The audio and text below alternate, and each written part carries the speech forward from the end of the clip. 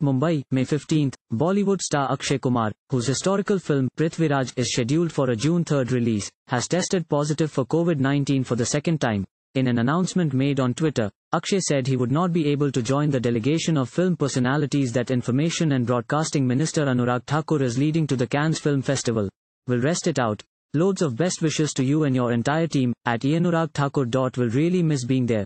Akshay was to walk the Cannes 2022 red carpet alongside music maestro A.R. Rahman, actors R. Madhavan, Nawazuddin Siddiqui, Nayanthara and Tamannaah, filmmaker Shekhar Kapoor, censor board chief Prasoon Joshi and two-time Grammy winner Ricky Cage, among others. The star had previously tested COVID-19 positive last year in April.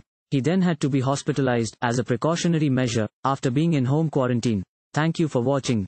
Please subscribe to channel and click on bell for more daily videos.